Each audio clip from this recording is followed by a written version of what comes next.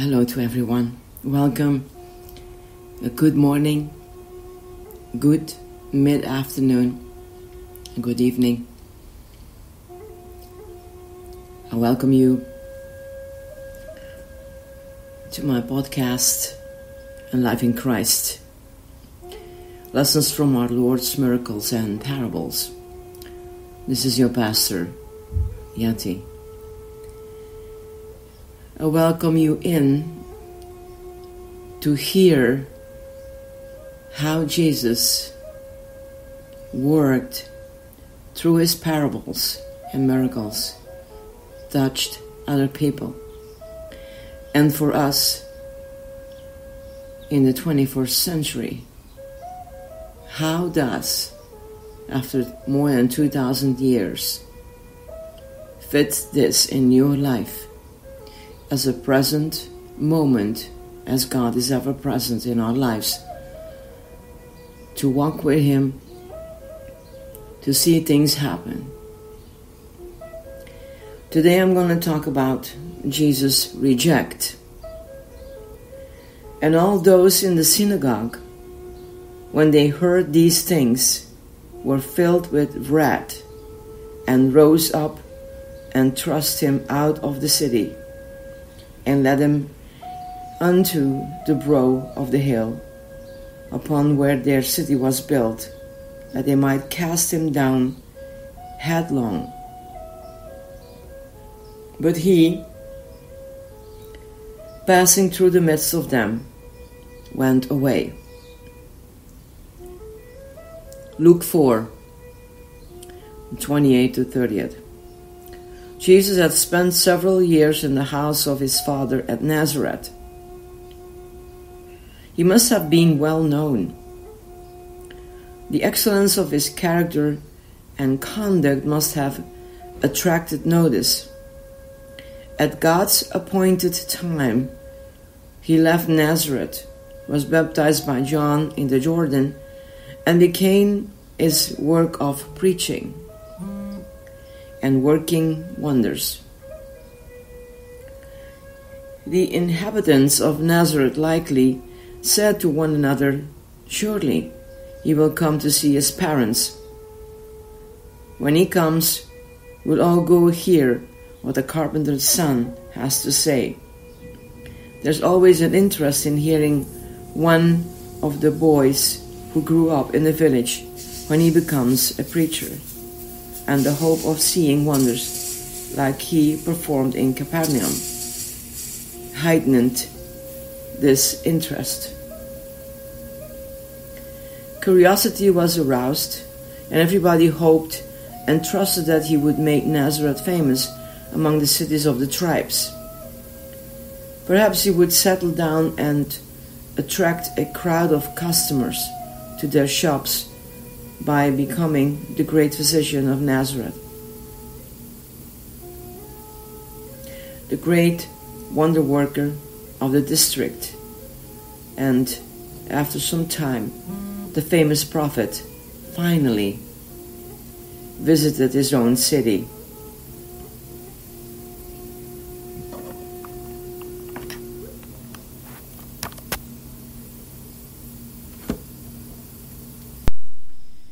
When Sabbath drew near, interest in him grew intense, as men asked the question, "What do you think?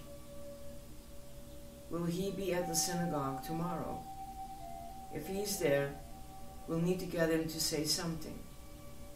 The ruler of the synagogue shared the common opinion, and at the proper point of the service, he took up the scroll of the prophet Isaiah and passed it to Jesus, so he could read the passage and share his thoughts. All eyes were on him. He took the scroll and opened it, like he was very familiar with it, to a passage which applied to himself. To pay respect to the word, he stood and read it. Then he rolled up the scroll and took his seat, not because he had nothing to say, but because it was a custom in those days for the preacher to sit down and the hearers to stand. Very interesting, right? Our preachers stand. Most of the time, I think. That is how I begin to know the preaching world. Priests, elders, missionaries stand when they do a sermon, a homily.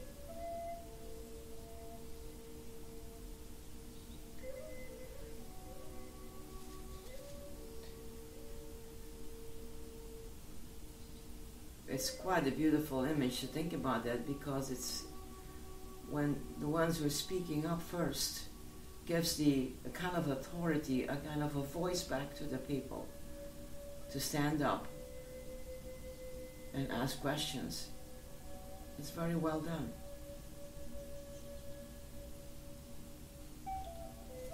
You see, there's always something that for us to learn from, to make it a part of our life.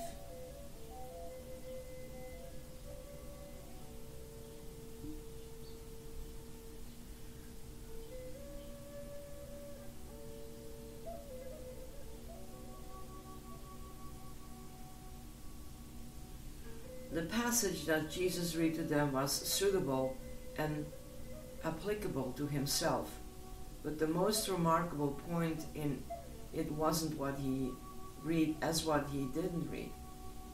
He paused almost in the middle of a sentence. He said to proclaim the year of the Lord, of the Lord's favor, and there he stopped. The passage isn't complete unless you read the next word, and the day of vengeance of our God. Isaiah 61 verse 2. Our Lord stopped reading at those words. Maybe he wished the first sermon he delivered would be gentle, without a single threatening word. Maybe he only wanted to read the portion that he was fulfilling at that time. For he said, "Today this scripture is fulfilled in your ears." Luke 4:21. His heart's desire and prayer for them was that they might be saved. And instead of a day of vengeance, it might be to them the acceptable year of the Lord. He rolled up the scroll, sat down, and explained the scripture to them. He taught them who the blind were, who the captives were, who the sick and wounded and bruised were. And he taught them about the grace of God that provided liberty, healing, and salvation. They were all amazed. They had never heard anyone speak so fluently and with so much authority, so simply and yet so nobly. He had their attention. Soon a buzz went around the synagogue that they said to each other, "From where does this man have this wisdom and these mighty works? Is not this the carpenter's son? Is not his mother called Mary? And his brothers James and Joseph and Simon and Judas? And his sisters, are they not all with us? From where then does this man have all these things?" Matthew 13:54-56. Excuse me. They were astonished and envious. Then Jesus felt it wasn't the point of this ministry to astonish people. His desire was to impress their hearts. So he changed his subject. Knowing their hearts, Jesus appealed to their consciences, and if men only give a minister their fascination, they're giving him nothing.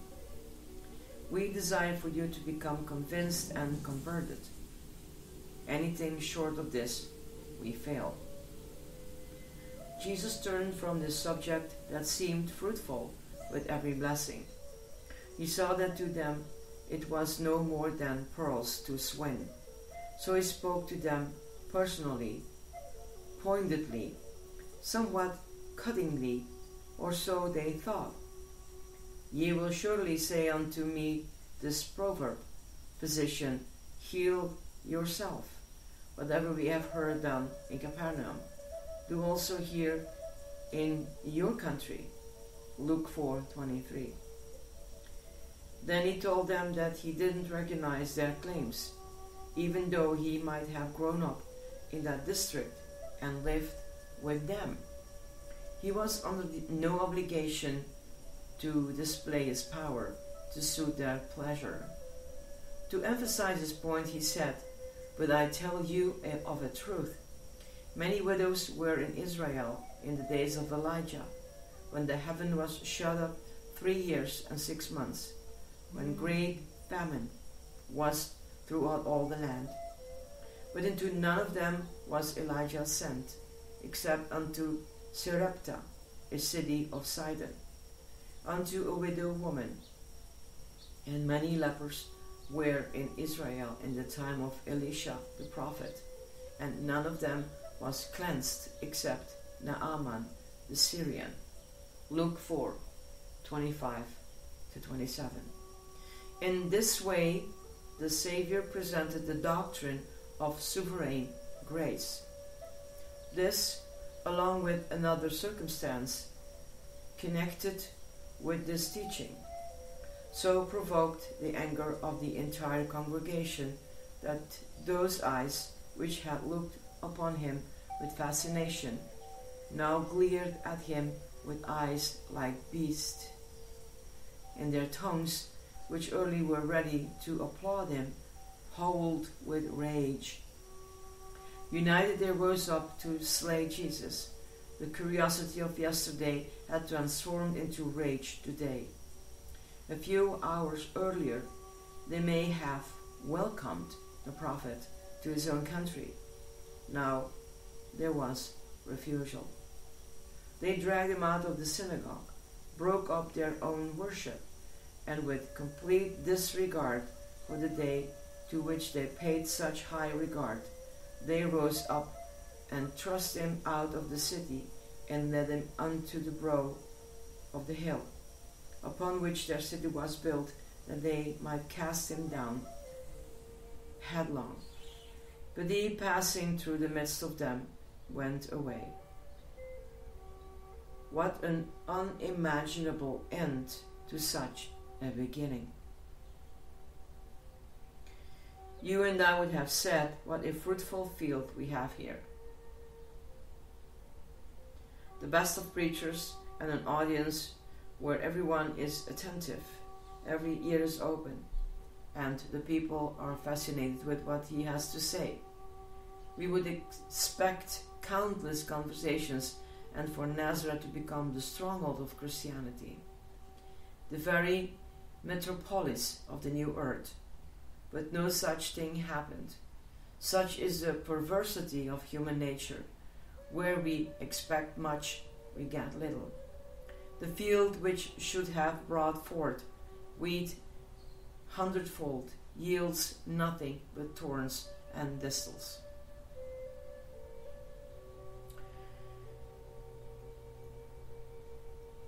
But maybe that's easy to say, as we have all the scriptures in our hand, as Christians, as people, Christians who follow Christ.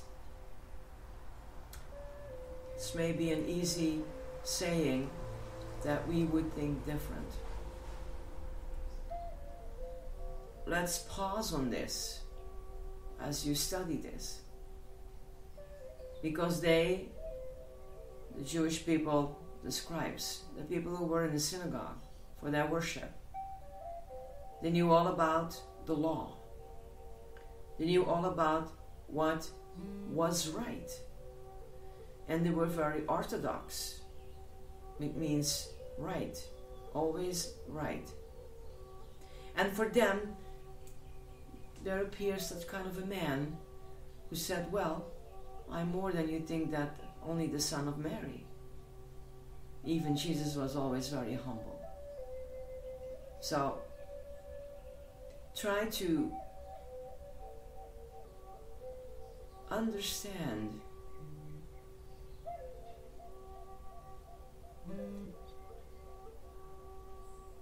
that for the Jewish people it was so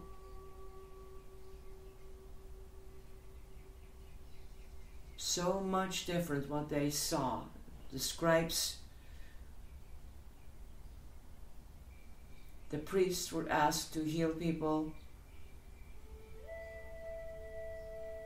has to offer for the forgiveness of sins, and all that if you study Leviticus in the Old Testament, but none could accept what they saw before their eyes, the Messiah. And so much of today.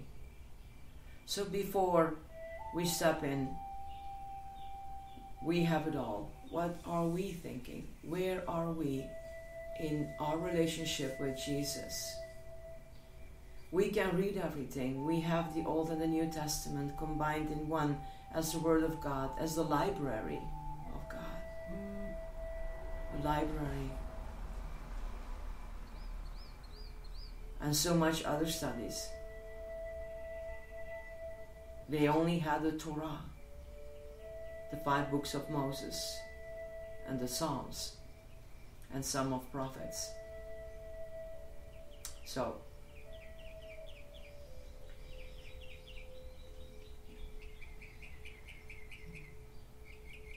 as the Holy Spirit helps and directs me, my plan is to apply this narrative to the hearts and conscience of those who are threatening the Savior the same way as the man of Nazareth did in the days of his flesh. Who were these rejectors of Christ? I ask the question because I'm convinced that there are certain types and representatives sprinkled throughout Christianity today.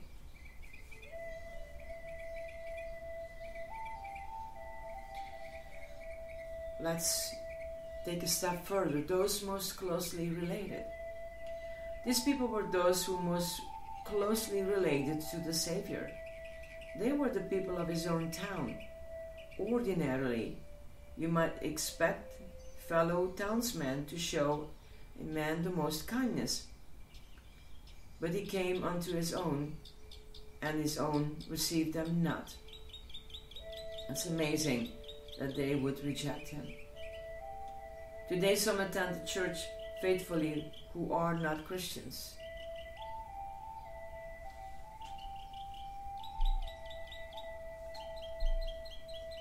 They were not with Christ, and because of this they are against him. So they are the most closely related to Christ of any unconverted people in the world, because from their childhood they attended religious worship and joined in the songs, prayers, and services in the Lord's house. In addition to these religious practices, they are convinced of the authenticity and divine nature of the Word of God, and they have no doubt that the Savior was sent from God, that he can save, and he is the appointed Savior. They are not troubled with doubts, and skeptical thoughts don't perplex them. They are, in fact, Agrippa, almost persuaded to be Christians. Then Agrippa said unto Paul, Almost you persuade me to be a Christian. Acts 26:28. They are not Christians, but they are most closely related to Christians of any people on the face of the earth. You would naturally expect that they would be the best people to proclaim the gospel to, but that has proven not to be the case. These are less likely to be brought to a decision than those who are far off. Some of you might think, when you say that, you're rebuking us too.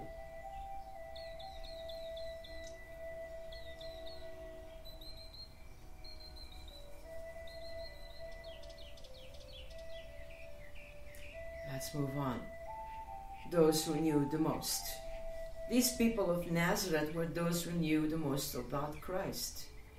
They were well acquainted with his mother and the rest of his relatives. They knew his whole pedigree. They could tell at once that Joseph and Mary were of the tribe of Judah, and might have known why they came from Bethlehem and what caused them to stay in Egypt for a while. They might have known the whole story of the wondrous child. Surely this knowledgeable people didn't need to be taught the basics. They couldn't possibly need to be instructed in the very elements of the faith. They must have been a very receptive group of people for Jesus to preach to, right? That's not what happened. Many religious people are like them. You may even be like him. You know the whole story of the Savior and have known it ever since childhood. Even better, you have an intellectual grasp on the doctrines of the gospel. You can discuss gospel truths and delight in them because you take a deep interest in them. When you read the scripture, it's not a dark, mysterious book you can't comprehend. You're even able to teach others about the basic principles of the truth. Yet how strangely sad it is that you practice so little. I am afraid that some know the gospel as well, so well that it has lost much of its power. It's as well known as a story told 3 times. If you heard it for the first time, its freshness would strive you, but you can't experience that sense of newness and wonder at this point. One reason given for the great success of George Whitefield's preaching was that he preached the gospel to people who had never heard it before. But I believe also that as we repeat reading Gospels and the Word of God, that the Holy Spirit will point us to new things to see. I believe that very strongly. The Gospel was a new thing to the masses of England in Whitefield's day. The Gospel had been either eradicated from the Church of England and from the pulpits of those who refused to conform, or it only remained with a few within the Church and was unknown to the masses outside. The simple gospel of belief and life was so unique that when Whitefield stood in the fields to preach to tens of thousands, they heard the gospel as it was a new revelation fresh from the skies. Wow. But some of you have become gospel hardened. It would be impossible to put it into a new shape for you, for your ears. The angles, the corners of truth have become old to you. Sunday follows Sunday, and you attend church. You take your seats and go to the service. It has become as much of routine with you as getting up and dressing yourself in the morning. The Lord knows I dread to influence the routine on myself. I must always stay alert so it never becomes a routine for me to deal with the souls of people. I pray to God that He would deliver you and me from the deadly effect of religious routine. It would be better for some to change their place of worship than to sleep in the old one.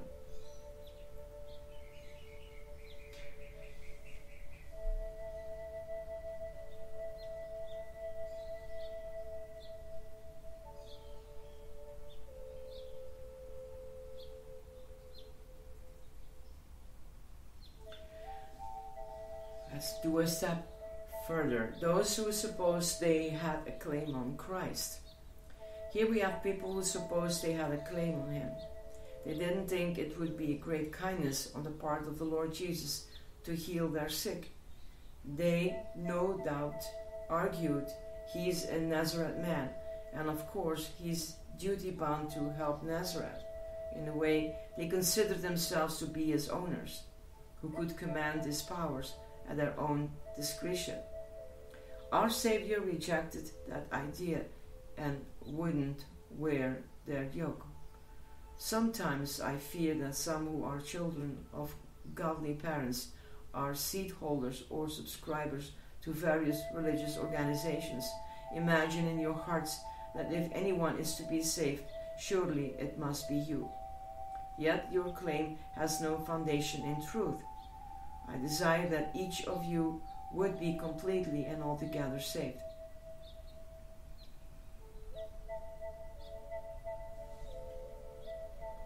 The mercy of God is God's sovereign gift. He has said it will a voice of thunder. I will have mercy on whom I will have mercy, and I will have compassion on whom I will have compassion.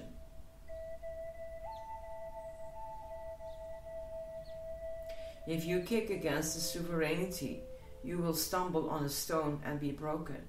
Whosoever shall fall upon that stone shall be broken, but on whomsoever it shall fall, it will grind him to powder. But if you feel you have no claim upon God, if you can put yourself into the position of the publican who, standing afar off, would not lift up so much as his eyes unto heaven, but smote upon his breast, saying, God, reconcile me, a sinner, you are in a possession in which God can bless you with the dignity of his own sovereignty.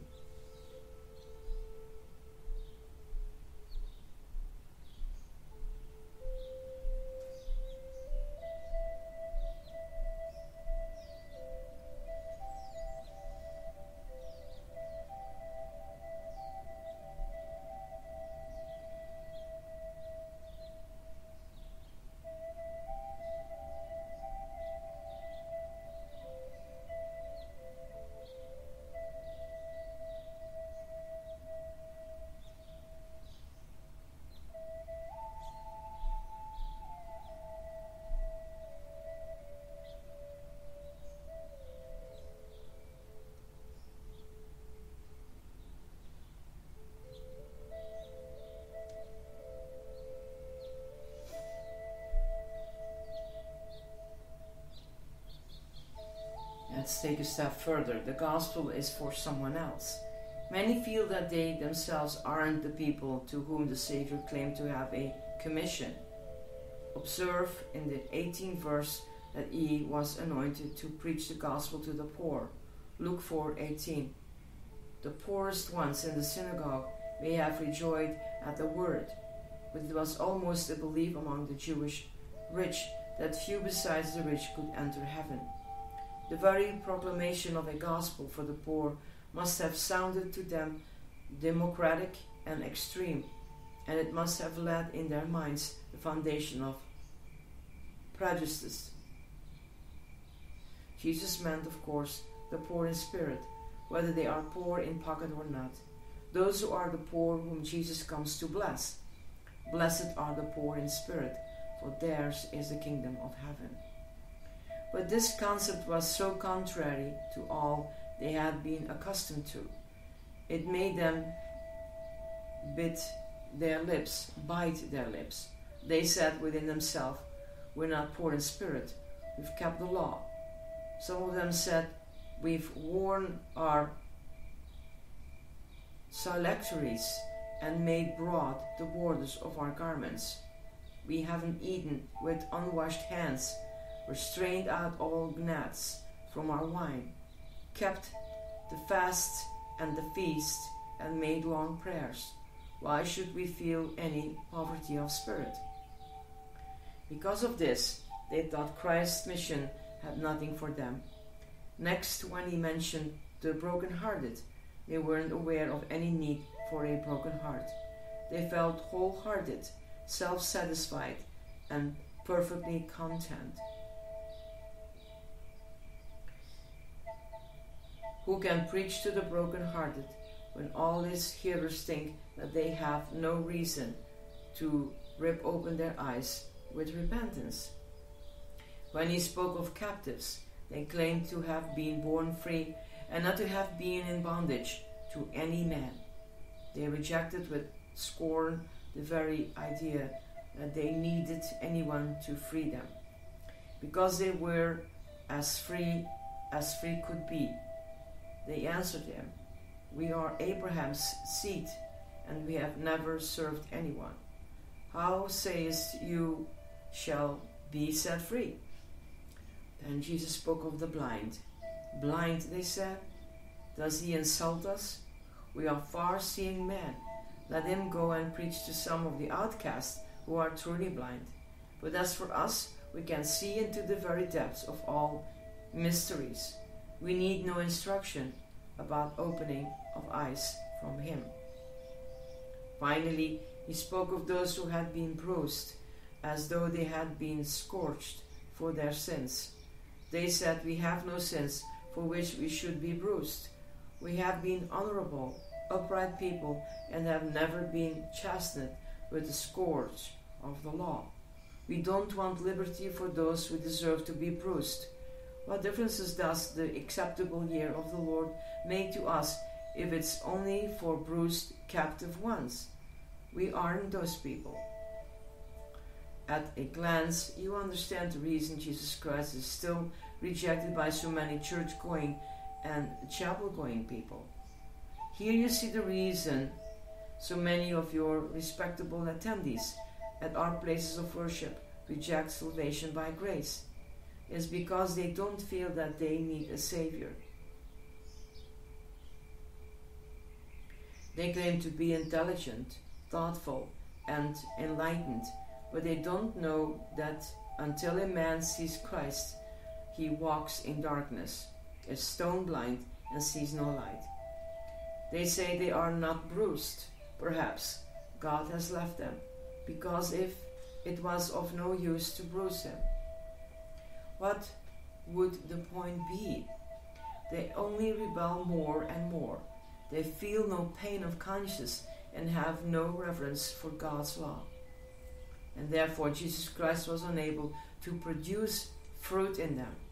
They were like a root out of a dry ground. They despised him in the same ways as the healthy man laughs at the physician, and as the man who is rich doesn't care about the needs of the poor.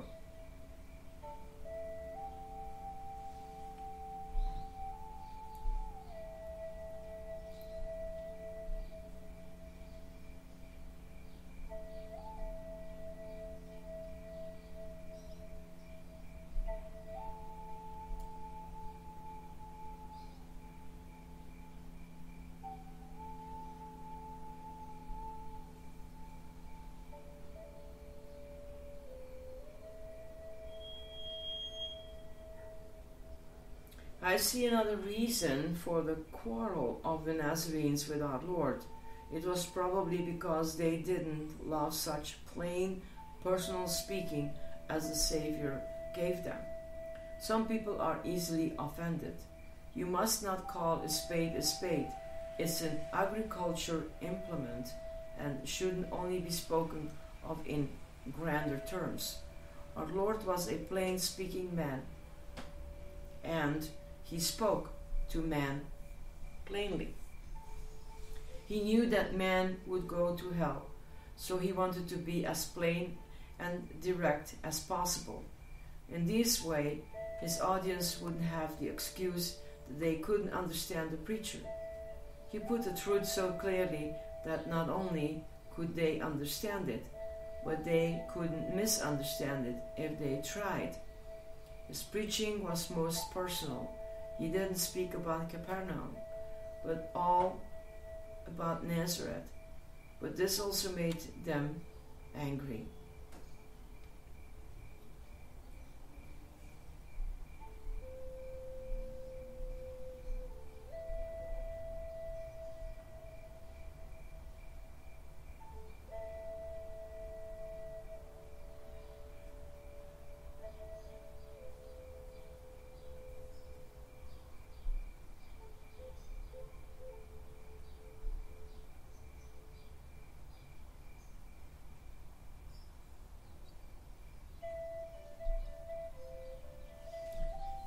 So what came of it? This is what came of it. First, they thrust the Savior out of the synagogue. With other words, they kicked him out. And then they tried to hurl him over the edge of a steep hill. These were his friends and good, respectable people. Who would have believed it of them? You saw the large group of people in the synagogue who sang so sweetly and listened to attentively. Would you have guessed that there was a murder inside every one of their hearts? They worked together to throw Jesus down the hill. We don't know how much wickedness exists inside any one of us. If we aren't renewed and changed by grace, we are heirs of destruction along with all the others. The description given in Romans 2 is a truthful picture of every child of Adam. He may look respectable, but he's a deadly snake. While the snake sleeps, you may play with it, but if it wakened up, you'll see that it's a deadly thing. Sin can lie dormant in the soul, but there may come a time when it wakes up. And there may come a time in this country when those good people who hang on the skirts of Christ and attend our places of worship may actually develop into persecutors. It has already happened. And I believe that global-wide there is still persecution of the church.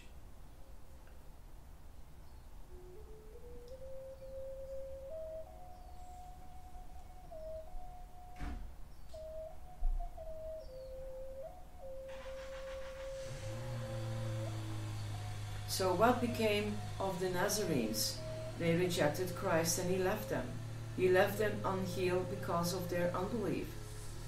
Now it's ancient story, and in a few more years when the great triumph sound, all those men who tried to throw him over the edge of the hill will have to look at him and see him seated where they can't grab him, abuse him, or cast him down. What a sight it will be for them. Will they say to one another, "Isn't this Joseph's son?" When they see him sitting on the throne of his glory with his holy angels, will they say, "Is not this the carpenter's son? Is not his mother called Mary?" And his brothers, James and Joseph and Simon and Judas, and his sisters, are they not all with us?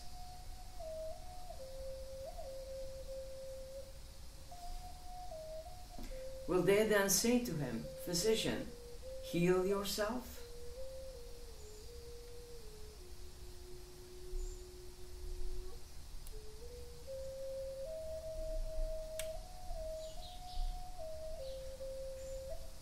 But what a change will come over those arrogant faces. For every sneer there will be a blush, and for each word of anger there will be weeping, wailing, and gnashing of teeth.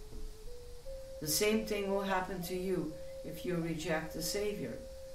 Within a few more years, you and I will have mixed our bones with the earth.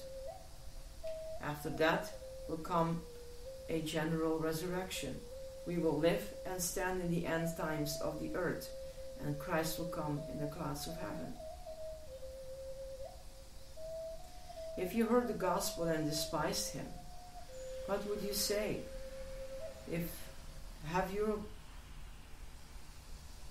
Have your apology ready, because you'll be called on to say why judgment shouldn't be pronounced upon you. You can't say you didn't know the gospel, or you weren't warned about what would happen if you rejected it. You knew, but your heart wouldn't receive what you knew. When the Lord says unto those who shall be on the left hand, "Depart from me, you cursed, into eternal fire, prepared for the devil and his angels," what claim will you have in your defense? It will be futile to say, "We have eaten and drink in thy presence, and you hast taught in our streets."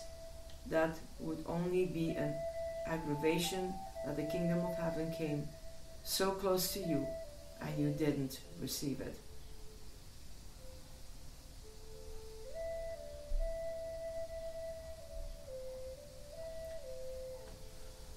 I'm not here to judge, and I will not. I'm here to reach out to you and touch your heart. It's only my intention to share my love that is given by my Lord Jesus Christ. I'm here to touch you, to pray with you, to comfort you, to have compassion. I'm here, maybe sometimes I speak hard words, but I don't want to use words that condemned anybody of you.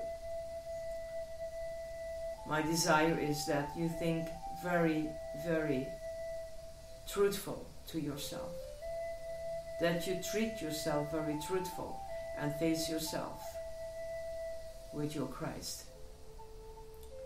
And my only intention is the unconditional love that God poured out in my heart to reach out to all of you.